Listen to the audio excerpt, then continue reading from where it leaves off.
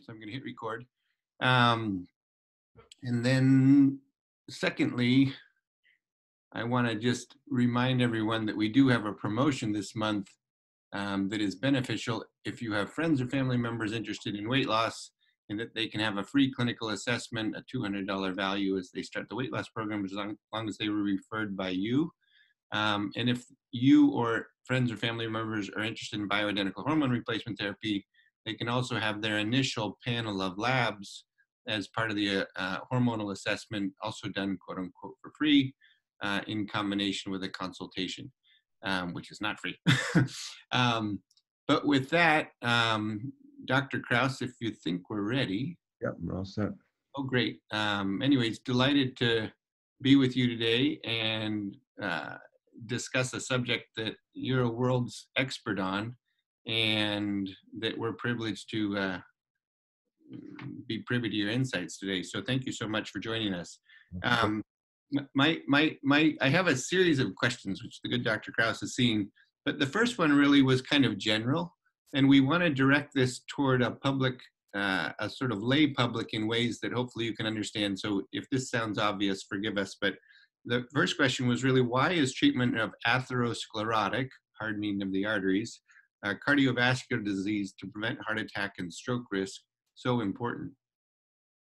Well, heart attack and stroke are the leading cause of death in the United States. And everybody in this country has to be concerned about that, in addition to other health issues that, of course, we're now facing. But cardiovascular disease is something that we have to be particularly attuned to because it is very silent.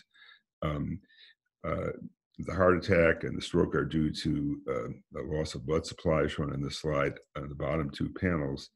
But on the top, on the left, you see the cause of all of this is called atherosclerosis. Atherosclerosis is the buildup of cholesterol in plaques on the side of the artery wall that can build up, as shown here by the yellow globs, which are fat-filled cells, and that they can rupture actually and cause a lot of damage and ultimately a blood clot. And so that atherosclerosis process, which begins early in life, is very silent. And so we have to look for clues that may or may not be present. And that's part of the message that we want to leave you with today is how we assess the risk for atherosclerosis in a way that can help us prevent the later consequences, heart attack and stroke. And what kinds of things can really be done to lower that risk of heart attack and stroke?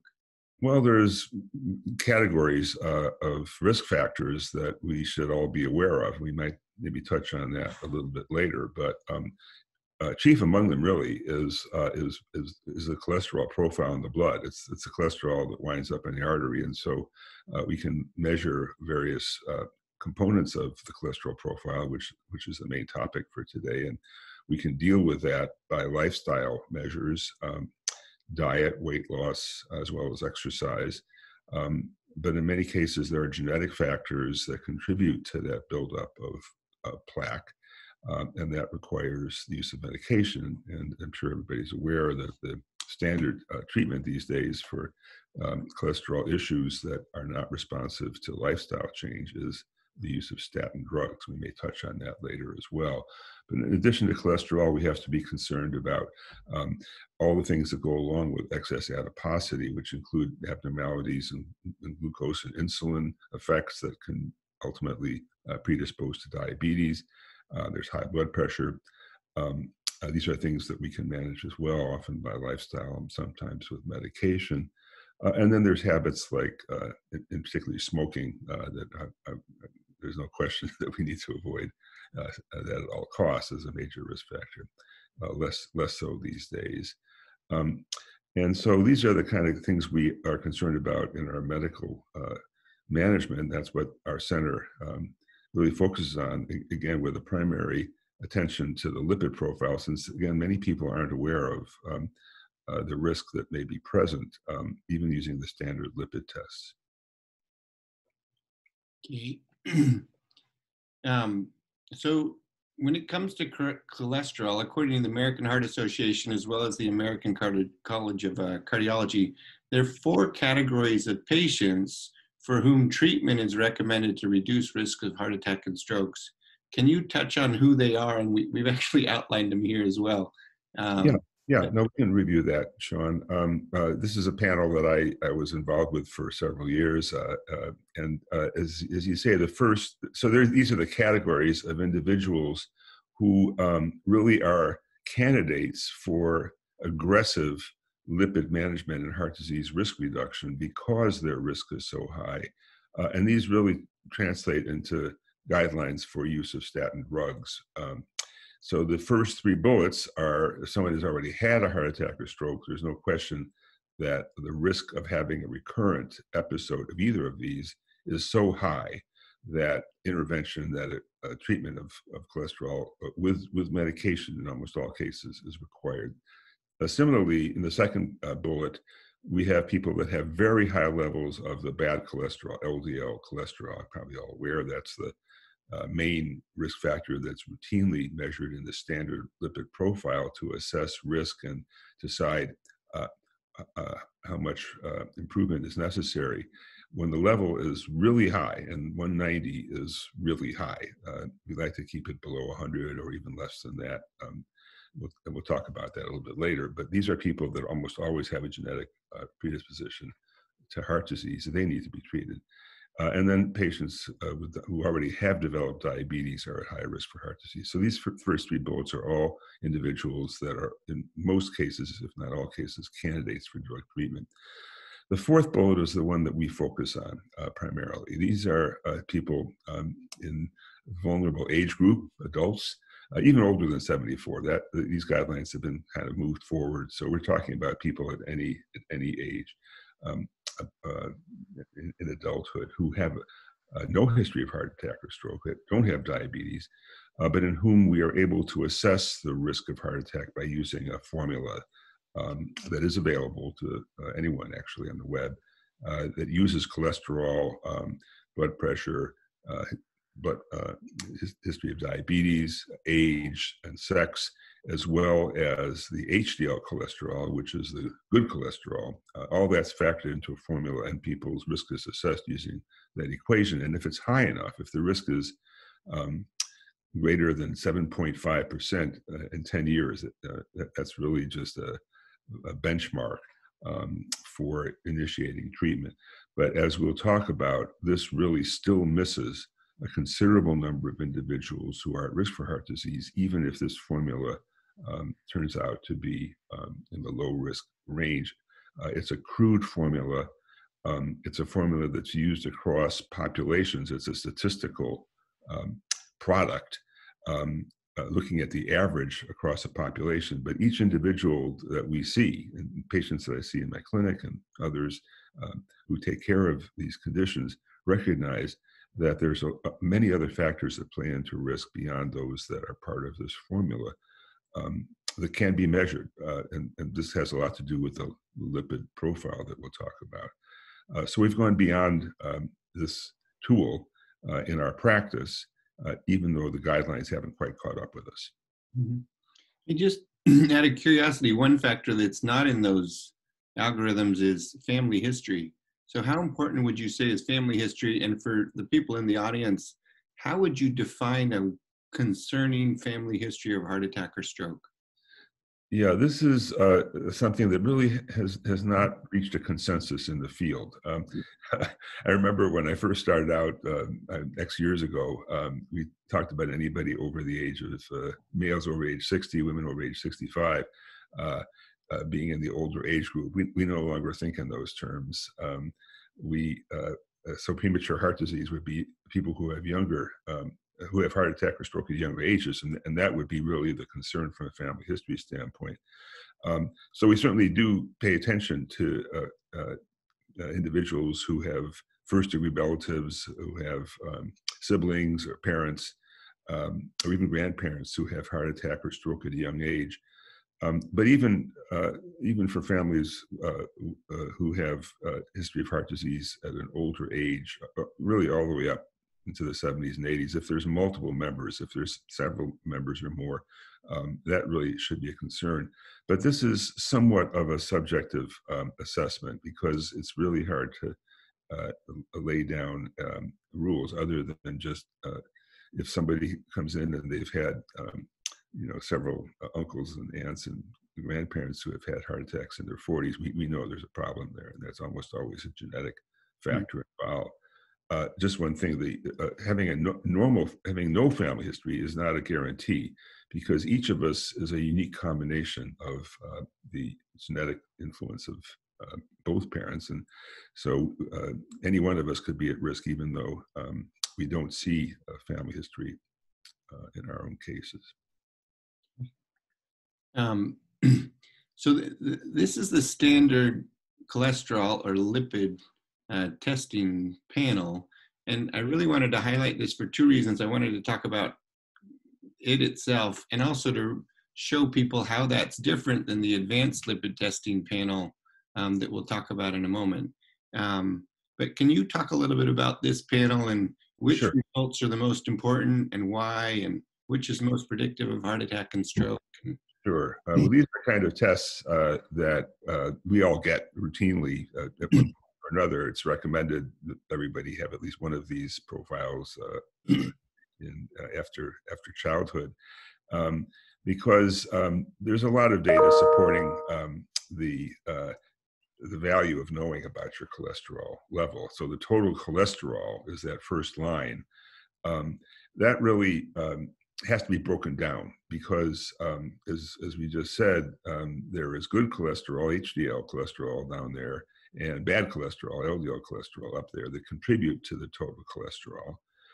And then triglycerides is the third component, which also plays into the cholesterol level. So really, in terms of assessing risk using the standard approach, we look at the LDL cholesterol, we look at the HDL cholesterol, we look at the triglycerides, and there's benchmarks for all of those measurements. And then at the bottom, we look at kind of an integrated measurement, because since cholesterol and the LDL cholesterol are increasing risk, and HDL cholesterol is associated with reduced risk, if we look at the ratio of those components, and we can use either LDL to HDL, or in this case, total cholesterol to HDL, they work equally well as another integrated single test. And it's probably the single most useful test across this whole panel for getting a first approximation of heart disease risk. But as we just said, and we'll talk about more, it's really only one step, and it's an important step, but it doesn't get us all the way to the goal of getting the optimal assessment of heart disease and stroke risk. Okay. And I just want to remind everybody, while we move on to the next portion of this, that you can ask questions at any time through the Q&A tab. So feel free. But I think we wanted to start with this case example before we move on to how advanced lipid fractionation testing or advanced lipid testing is different and why it can be beneficial for certain people. Yeah. No, this is something, Sean, Dr. Burke, that that represents a real case. We've disguised certain features of it. It's not somebody that can be identified, but it is a member of the Jumpstart program that was referred to me because of concerns that there were cholesterol problems. And so this case illustrates the rationale for not accepting the standard lipid measurements as being the be-all and the end-all. The ones we just reviewed can be a clue, but this case will show why that is not sufficient in a significant number of individuals. So this is a 68-year-old woman who was told she had high cholesterol at least 8 or 9 years ago. And as is often the case in people that come to see me, they are hopeful that they can avoid taking statins. And that's a whole other issue that we can discuss maybe at a later time. We have to look carefully, not just at the overall positive features of statin treatment, but also the possible downside. And many people are concerned about that. But this is a person that's been very healthy all her life. Her weight is quite normal. So she's been a successful person in the program here. No high blood pressure. And she does have a family history, and this gets to the question raised earlier, which is kind of suggestive. So there's no, father and brother have high cholesterol. They didn't get heart attacks because they were on medication, probably. But a paternal grandfather did have 2 heart attacks. So that's the sort of thing. There's no, as I say, there's no kind of formula for this, but it raises a suspicion that there's something going on genetically. She's very careful about her diet, stays away from meats, and minimizes intake of sugar and fats, doesn't smoke, walks a lot. So this is really somebody that's very concerned about her health and has done a good job. The next bullet down is hemoglobin A1C, which is an index of diabetes predisposition. That number is normal. But here's her cholesterol, and this is on her diet. Cholesterol 205. And again, the total is not so important as are the individual components. So her LDL cholesterol was 132, and I mentioned 100 or so is optimal. 130 is kind of borderline. So she is a little high, even on the standard test. But in somebody who's otherwise healthy and who has sort of a borderline LDL cholesterol, that's sometimes acceptable if everything else is healthy. That's where we sometimes use that risk formula that I mentioned. Her HDL is a little bit on the low side. It's not super low. Less than 50 in a woman would be considered on the low side. Triglycerides 135. There we look for levels ideally less than 130. Ideally even better than that. So that's a little bit on the high side. So, and her ratio, cholesterol to HDL, is 4.5. We like to keep it less than 3. So here's somebody that actually does show, using her standard lipid test, somewhat of a kind of a moderate increase in risk, but with no other serious risk factors. She had a legitimate concern. Does she really need to go to the next step and take a statin? Well, her 10-year risk, based on the formula I talked about, 7.2%, not 7.5. So she just sneaks in under the wire. So this is kind of the borderline situation where it really helps to get more detailed testing. And this is the sort of introduction to the advanced lipid testing that we do that goes beyond the standard formulas that helps us assess risk, particularly in situations where we don't have a clear-cut assessment using standard tools. So that's on the next slide, I think, Sean. This introduces, do you want to go right to this, Sean? Yeah, I think that'd be great, if that sounds good. Yeah, because it introduces the whole issue of advanced lipid testing. You may have heard this term. We sort of created it along the way because we devised tests that allowed us to break down the standard profile into much more meaningful units.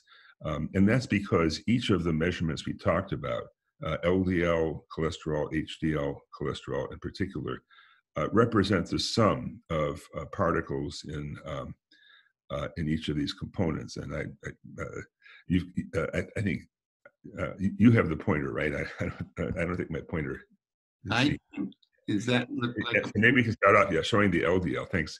So here is shown the really little images that describe the breakdown of different forms of LDL in the blood. And this is where it gets interesting because LDL cholesterol is the sum of the cholesterol in each of these components. And there's quite a few. 4 of them are shown here in this line, from larger on the right to smaller on the left. And it turns out that the size of the LDL particles makes a difference. And the smaller LDL particles are the ones that are more dangerous. That's highlighted down at the bottom. There's another component that's measured within LDL called Lp(a) off there on the right. And we talk about that either a little bit later this time or next. It's another it's a strongly genetically influenced form of LDL that, along with the small LDL, those 2 things are really the most dangerous forms of LDL in the blood.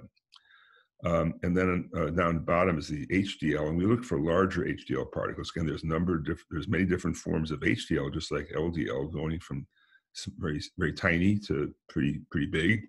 And it's the larger forms that we look for that reflect a healthier HDL, which is more information than the standard HDL cholesterol test provides. Then on the upper right are particles that all come together under triglyceride. And I'm not going to spend time describing all of these. We measure these. We don't have strict criteria yet for using those as treatment targets. we tend to use triglyceride as a way of reducing these remnant particles, which are triglyceride enriched forms of lipoproteins called VLDL that are particularly atherogenic. So these remnant particles are bad guys. So everything in the red box represents things that we measure, and the LDL size and the LPA are the ones that we really pay most attention to, because those are the ones that really drive our risk assessment in our clinical approach to evaluating whether patients should be on drug treatment or not. So knowing this information is really helpful, but just looking at a picture like this doesn't give us much to go on. We have to have numbers. And I think, Sean, on the next slide, do you have And just to point out one thing before we get there, yeah. in the last LDL that we looked at the standard panel, I think it's meaningful for people to realize that LDL doesn't exist in the world. It's a calculated estimate of what your low density lipoprotein or LDL actually is. Whereas what Dr. Krauss is talking about here, using this advanced lipid testing, we can actually measure the total concentration of the low density lipoprotein or LDL particles, and then all the different subcomponents that make up that LDL, Yeah. which Yeah. is really fascinating that, we all grew up in the kind of calculated LDL era, and we place so much importance on that. And yet it's something that actually doesn't exist. That's right. Thanks for pointing that out. Yeah, LDL cholesterol is the first approximation of the cholesterol in these particles, but it's the particles that wind up being deposited. We started talking about atherosclerosis. It's the particles that deliver the cholesterol to the artery wall that really carry all of the risk, and LDL cholesterol doesn't give us that information. You can have a perfectly normal LDL cholesterol. Let's see. Let's go next. I think the next slide. I'll go to the next one if you want. I think that was Oh, what is that? just a repeat of the prior case example, and then we can go. Yeah, let's go to the numbers because so this is really this is a report that translates what we've just been talking about into real data. That just like the standard lipid profile, we use this advanced lipid panel to drill down into a more meaningful assessment of risk. And this is exactly the way a report is delivered from Quest Diagnostics. This involves, I'll disclose at this point, this is a test that I was involved in developing, and that Quest Diagnostics licensed and is used widely for this advanced lipid testing application. And it's what we used for our clinic. And this patient had this analysis done. And here we go from the top, looking at not LDL cholesterol, but LDL particle number. So this is, as we said a moment ago, a much more meaningful test because it's the particles that count. They deliver cholesterol, but because they all contain different amounts of cholesterol, we can't tell whether the particles are larger or smaller. So we look at several features here. We look at the total particles, and as you can see, the optimal, these are all in red. So I guess the message, just looking at the color code here, is everything we measured here that is important for risk that goes beyond the standard lipid panel is in the high risk range, in the red zone. The total particle number is way high. It's greater than 1409. It's high versus 1676. And then we look at the breakdown, focusing on the small LDL and also the mediums. There's the medium-sized LDL. Those two together are the ones that are most closely related to risk. And in her case, they were extremely high as well. Her HDL large was low. That red is because it's low. And then the next line is called LDL pattern. And there's a pattern A, which is mainly larger LDL, which is a good thing to have. And pattern B is mainly smaller LDL, which is a bad thing to have. So she has pattern B, and that's often genetic.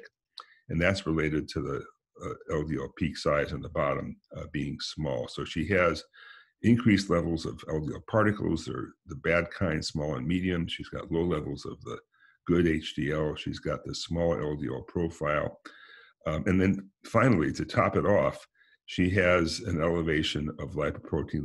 That's LP little a, the other character I showed earlier is called LP little a. greater than 75, way above 75. So she's got a full package of cardiovascular risk, and these are real numbers, and they're buried under the standard lipid results. You never would have known. I wouldn't have had any way of guessing that we'd have all of these factors, other than the clue perhaps of the family history that there may be something going on genetically. But this puts that all in really concrete terms and gives us, her and me, the information we need to start deciding that this deserves attention. And given her lifestyle practice, we would ordinarily encourage things she's already doing, keeping her weight down, limiting carbohydrates, which is a big factor that affects the small LDL. That's what we really focus on, because it's not so much saturated fat, which we all worry about in our diets, and it's reasonable to try to be careful about saturated fat, but it's the carbohydrates and the processed carbohydrates in particular that drive this small LDL profile. And so, but she's doing all that. So she actually does become a candidate for drug treatment. But there are other people we find similar profiles in which we can make some headway with lifestyle factors, exercise as well. So this is literally the red flag that we hope isn't there, but when we find it, we want to change it to a green flag. And this is the challenge we have with this patient, and we're still in the process of managing her, by the way. Some future time we might get some follow-up. She was quite willing, by the way, to allow me to present her case. So I think it's quite instructive, and I hope you understand how this impacts health. It's like you said, it's super interesting because you just don't see that on the standard cholesterol panel. No, it's completely buried, and this is not uncommon. And the reason is, if getting into the arithmetic, LDL cholesterol is influenced by the amount of cholesterol in the LDL particles. So the small LDL actually have less cholesterol per particle than the larger LDL. The larger LDL is not shown here, but when we measure small LDL, we're not measuring cholesterol so much. So the cholesterol in the LDL can be normal, but there still could be a lot of these small cholesterol depleted particles that are just not detected by the screening for LDL cholesterol. And this is a test that I think should be done probably more often. It's not that terribly expensive. It just completes the risk profile, but it hasn't yet reached the standard that even many physicians look for. They just sometimes don't understand it. They don't think the evidence is there that it impacts patient care, but I can assure you that it does have a huge influence. I think there's a lot of physicians in the lipid area that would endorse it as well. And even on that note, how prevalent is a high-risk lipoprotein little a? And yeah, it looks like the risk range that you're defining as high risk is over 75. Now she's 100 points over 75. Right. How much higher is that per se than being 76? Well, first of all, there's sort of again, that 75 is picked like all these numbers. We pick a single number just because we need some sort of benchmark. It's obviously there's a range. We don't, it could be 70. Like, if it were 76, I'd be concerned. If it were 74, I'd be concerned. Well, hers is more than twice normal, so that puts her risk way up just from the Lp(a), from that number alone, probably 3 or 4 times what it would be without that risk. So the combination of that level and the small LDL would increase the risk probably by about 10-fold compared with someone who didn't have either of those conditions. And it is a common problem. Lp(a), to answer your question, is common. About a third of us carry a version of this gene, which is a major influence on the level of Lp(a). That will raise the Lp(a) to a high risk level greater than 75. So a third of the population is walking around with this silent risk factor. And Lp(a) is really particularly deadly because it's very strongly associated with stroke, even more so than the LDL. So it's heart disease and stroke. and also it can cause problems with heart valves. So one of the concerns with Lp(a), which people might be asking, well, if it's strongly genetic, what do we do about it? I didn't mention the use of diet or drugs to lower Lp(a), and that's because we have very limited ability to manipulate Lp(a) with the current treatments that are available. But they're coming along. And so many of my patients like her who are concerned because of this are waiting, hopefully, that a drug will be released soon that could actually lower Lp(a) substantially. In the meantime, the way we approach this problem is to really work hard on everything else. That is, the impact of high Lp(a) can be neutralized to a large extent by knocking down levels of these LDL particles to levels that are maybe even lower than we might ordinarily hope to achieve. So patients like her and others that I manage with high Lp(a), we really shoot for LDL particle numbers, looking up at the top there, not just less than 1100, that green zone 1138. We try to get it down below 700 or 800, and we can do that. That does require medication, but in this situation, that's entirely justified based on the evidence that we can turn around the risk if we really work hard on these other measurements. On that note, should we, let's see, what's our, well, that was, I think we got based on that, or we kind of talked about it already a little bit? Yeah, well, this is, this is a diet effect, yeah. So this is something that I touched on earlier. This is actually data from my own research program at UCSF, where we've done a lot of studies using diets that differ in their carbohydrate content. And so this is a graph comparing a diet that has a high carb intake, pretty high, 65% of calories is pretty high, and a lower intake of 45%. Now that's not as low as we like to aim for in our program here. We want to go much lower than that, but this just compares that 20-point difference. And you can see that going from left to right, the impact of that higher carb diet just is completely focused on the small LDL and also even a smaller form. It's a very small LDL and the small LDL. These two components go way up on a high carb diet. So the reverse is what we aim for. Going to lower carb, we can reduce those particles. And that is a main theme for the lifestyle approach that often works in people who have this problem of having too many of these small and very small LDL particles. Weight loss and limiting carbohydrate can really knock those levels down in many cases. And so that's one reason I'm particularly, one reason we got together with the Jumpstart in the first place, and Sean and I have been working together for a long time because we share a similar concern about carbohydrate, its metabolic effects, and this is one of the reasons for that. Well, it's interesting. How does insulin resistance, which I think is driven by excess carb consumption in many cases, and small, dense LDL particles, that sort of pattern B picture, how do those two interrelate? Yeah. And that might be a subject for another day. Yeah.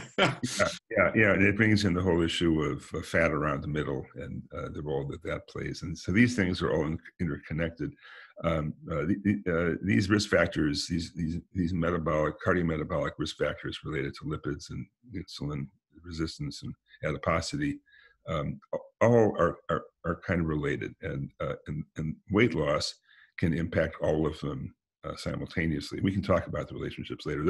They're strongly interrelated. There are people, however, that have insulin resistance who have perfectly normal particles, and others who have high particles but no insulin resistance. So it's not a one-to-one correspondence, but they do tend to cluster together. Very interesting. So. Oh, should we keep going? If this is a good time, we can. That's fine with me. I got good time. I just didn't know how much time you wanted to give. Yeah. No. So this, I mentioned you want to go into the treatment because this is really, again, real data from this real patient. When I showed her the results, we talked about them. And even though she was concerned about statins, I think the data and the interpretation of the data that we just talked about turned her around, got her thinking correctly, in my view, about the benefits of statin outweighing the risks in her case. So we put her on one of the statins, rosuvastatin, at a modest dose. And after 3 months, you can see what happened on the top. Her cholesterol level came down. More importantly, her LDL cholesterol came way down in red there by 35%. Her other numbers didn't change an awful lot. Her HDL actually dropped a few points. But her estimated 10-year risk dropped, a touch, down 7.2 to 6.8. And her particles did better as well. But you can see they're still in the higher risk zone. If you look at the small and medium LDL, 217, 286, they're still well above what we consider optimal, and particularly because her LDL dropped. That doesn't usually happen with statin. That's a little bit unusual, but everything is still high. And so because of this profile, putting her at high risk in the family history, and the multiplication of risk by the Lp(a) and the small LDL, all those things meant that we needed to push harder. We needed to really optimize further. So we were in the process of increasing our medication to see how far we can turn this around. But this is how I use this profile, not just to assess risk, but even more importantly, I think, to assess how well we are managing that risk by treatment. And this, in some cases, is diet alone and weight loss, but here we're talking about medication. And in either case, we have goals, and the goals are to optimize the risk. I mean, patients I see are generally motivated, which I appreciate, and understand the rationale for really trying not just to kind of touch the surface, but to really correct the underlying problems. Let's see. So this was a little bit of a okay. summary Yes. slide. Yes, this is a conclusion. I gave a talk on this at the American Diabetes Association not long ago, and these are kind of the messages. The first couple of points, anyway, is if there's a borderline estimated risk of heart disease, like we had in this case, using the standard formulas, it can be extremely helpful, particularly if there's a family history. So you ask, I guess, the next bullet about atherogenic dyslipidemia. That's a multi-syllabic term that we developed to really capture the cluster that I mentioned earlier, consisting of small LDL particles, low levels of HDL, high levels of triglyceride, and these remnant particles. This cluster of these three different categories of lipids has been called atherogenic dyslipidemia. And it's a key component of even a broader syndrome that we've called metabolic syndrome. I was on a panel that helped to define this at the American Heart Association a few years ago. It's challenging because, as I mentioned, there are things that go beyond the lipids that tend to cluster as well with this lipid profile, including fat around the middle, insulin resistance, as Sean was saying, predisposition to gout is another factor. High blood pressure can go along with this. Prediabetes, all of these things tend to be part of the metabolic syndrome, and that's something that you kind of know it when you see it, because you have patients that have more than 2 or 3 of these components together. That constitutes the metabolic syndrome. And family history can go along with that in the third bullet, because of the genetic underpinnings to all of this. There's strong genetic influences on all of this, but it doesn't mean that every genetic abnormality is fixed and immutable. For the most part, we can correct the expression or the manifestations of that gene, the high LDL, small LDL profile, high triglyceride. All those things tend to be reversible, even though they have a genetic underpinning. The Lp(a) is a little more challenging. As I say, we don't yet have a means of dealing with that gene, but for the most part, we can really modify the genetic effects by by lifestyle or medication. So family history is a clue, but it doesn't mean that you're destined to repeat your family history if it's worrisome to you. Any other uses for advanced lipid testing? Well, I guess I hadn't thought too much about that. I think that people that have any kind of diabetes tendency, I think, should also consider advanced lipid testing, because again, the tendency to diabetes is often associated with underlying changes in the lipoprotein particle profile.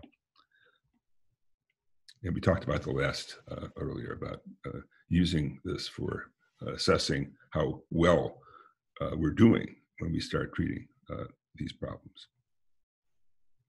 Great.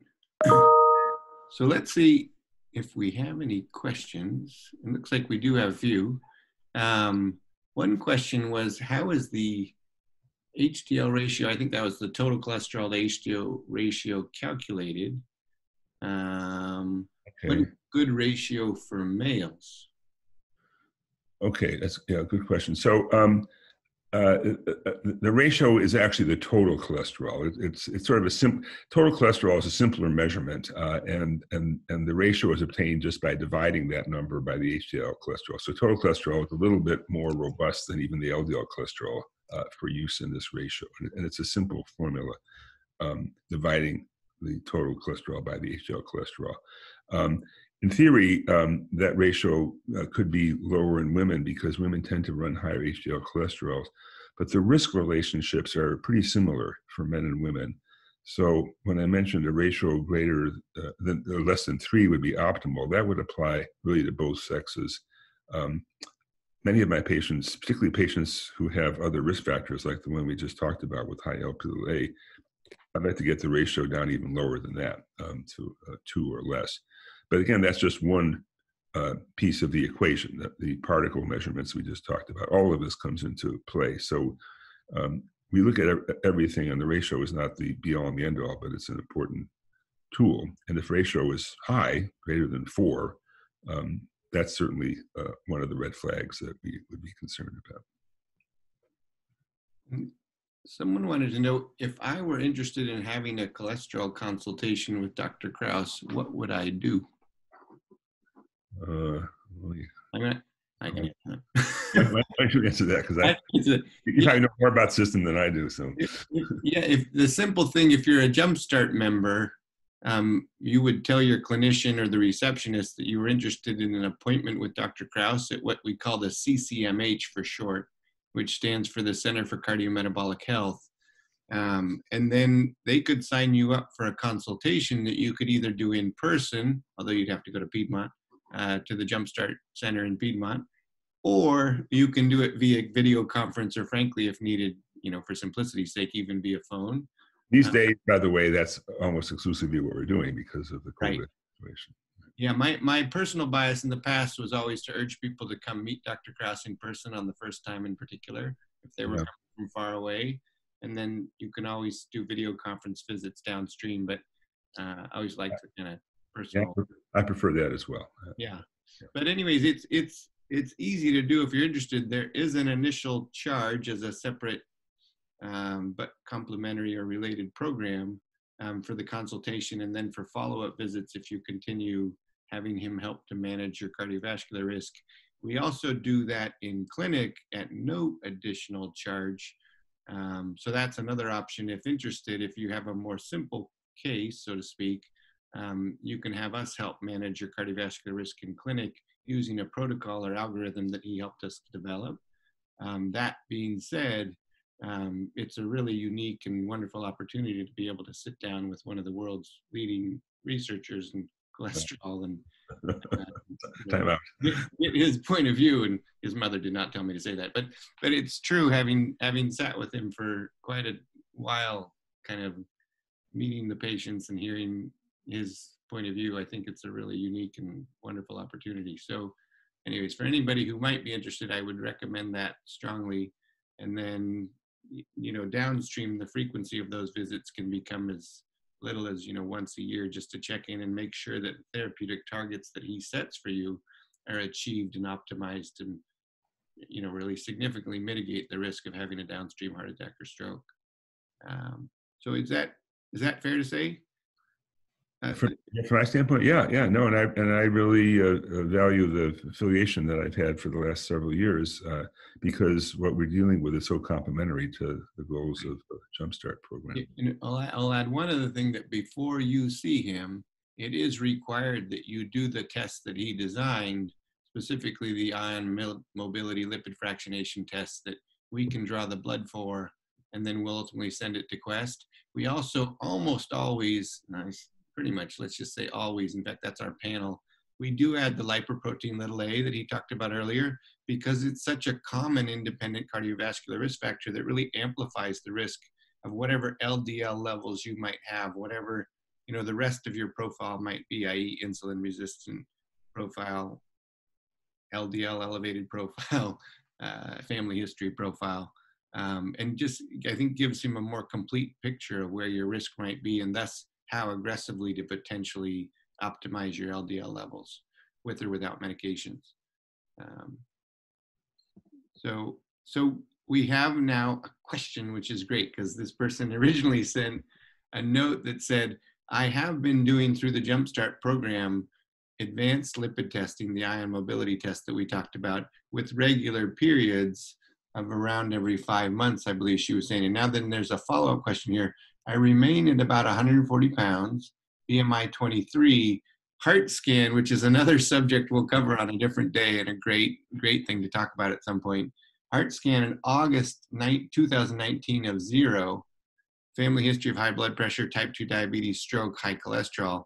I am not interested in taking statin drugs as my family members do. My blood work in May 2020 was a hemoglobin A1C normal, 5.3%. Total cholesterol elevated, but as he noted earlier, not necessarily a particularly beneficial test, but of 253, so elevated. LDL-C of 114, HDL 128, triple digit HDL, that's unusual. Triglyceride low at 37, and that must be ratio 0.9. I'm not sure which one that is. LDL particle numbers were LDL particle number total of 1100, small LDL particle concentration 156, medium 187, large HDL 11,469, pattern A and peak size, blah, blah, blah. Question, can I safely continue to avoid statin use by managing my weight and health with low carb diet and daily exercise? Great question. Yeah. Well, as I tell people who email me relatively frequently with questions like this, I hesitate to practice medicine, without actually getting a full consultation. But I can, in this context and with this amount of data, give you a first kind of approximation of how I feel about this. First of all, that ratio, by the way, is probably LDL to HDL, which is another way of doing the ratio. That's I get to 0.9. And so based on this profile and the overall health, it would be sort of questionable whether there's really a need, given the HDL being so high. Now, high HDL doesn't always confer protection, so they've got to be a little cautious about that. But overall, the profile, the ratio and the small and medium LDL particle numbers are low enough, and the HDL and the large HDL is high enough that this really falls into sort of the extreme opposite of the genetic pattern B. This is sort of the super A profile, which tends to be healthy. Nevertheless, there's always a concern with an LDL 114. That's a little bit on the high side. So here I would be strongly influenced, and I would often advise what this individual has already done, and that is to obtain a coronary artery calcium scan. As I said, we can talk about this next time. But this is another tool that is now really established as a way of distinguishing what might be a worrisome profile from one that can sort of wait before intervene. And so having a 0 calcium score would tip me towards supporting the desire to avoid statins. You know what's really interesting about this story too, and I'm going to ask the person without stating your name, but the prior question revealed that they'd lost 50 pounds at Jumpstart, so went from 190 pounds to 140 pounds. I'm very curious whether you did a pre-Jumpstart intervention ion mobility test and profile, because what I'd love to know is, how did your panel change through going from a higher risk weight to a completely normal, really ideal weight? Anyways, that would have been a really interesting test to do, because I think there's a chance that your cholesterol profile looked totally differently at 190 than it does today. And that would have been really interesting to see. Yeah. So, and this would be a success story then. Yeah, amazing story. That's Right. great. So let me see. I think that may be the ends of our questions for today. What time is it? And it's I think Yeah. it's 12. So first of all, Dr. Krauss, thank you so much for joining us today. That was really interesting and I thought super helpful. Happy. Second of all, thank you all for joining us, and we'll look forward to hopefully seeing you again next week, and at Jumpstart Live on Tuesdays, if any interest with any other questions that we could try to answer there. So thank you again. Anybody who has friends or family members or others who are interested in seeing this later, it will be stored on the member portal, as you all know, and can be accessed there if and as desired. Okay, thanks. Hi, everyone. Bye.